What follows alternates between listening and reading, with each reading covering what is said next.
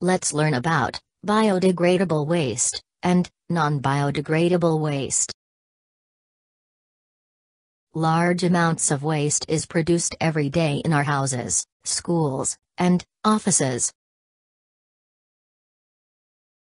Some examples of waste materials are empty plastic bottles and juice cans, waste food, vegetable and fruit peels, and waste paper. All kinds of wastes can be divided into two types: biodegradable waste and non-biodegradable waste. Let's learn about these types of wastes.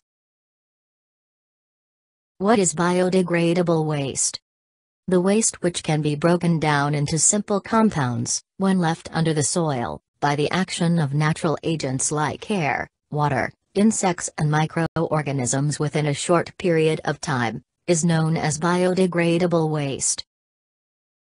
Waste food, fruit and vegetable peels, and waste paper, are examples of biodegradable waste. The simple compounds, also called manure, released into the soil are rich in minerals and nutrients. These are used by plants for their growth and development.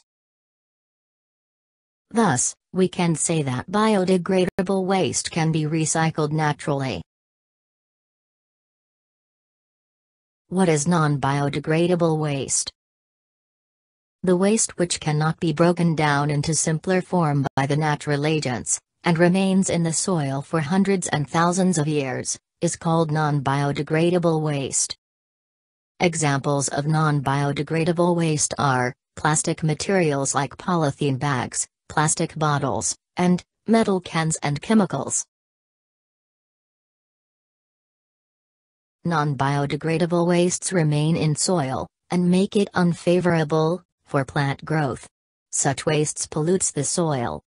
They may be accidentally consumed by animals, and may cause their death due to choking. Thus, non-biodegradable waste is harmful for our environment and living organisms.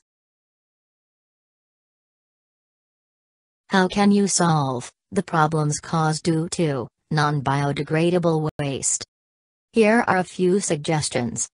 Always throw waste in dust bins, whether at home or at public places. Use separate dust bins for biodegradable waste and non-biodegradable waste at your home. The waste from dust bins is collected by municipality workers and disposed of in proper manner.